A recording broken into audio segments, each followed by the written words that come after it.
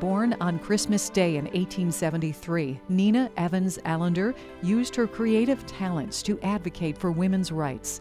In the early 1900s, her cartoon illustrations could be seen in many of the suffrage newspapers and magazines being published. Allender first started as the official cartoonist for The Suffragist, a newspaper published by famed suffragists Alice Paul and Lucy Burns. Her works were cited as some of the first portrayals of younger, modern American women as leaders in the suffrage movement. On September 1, 1920, the cover of The Suffragist depicted Allender's illustration entitled Victory, to symbolize the passage of the 19th Amendment, granting women the right to vote.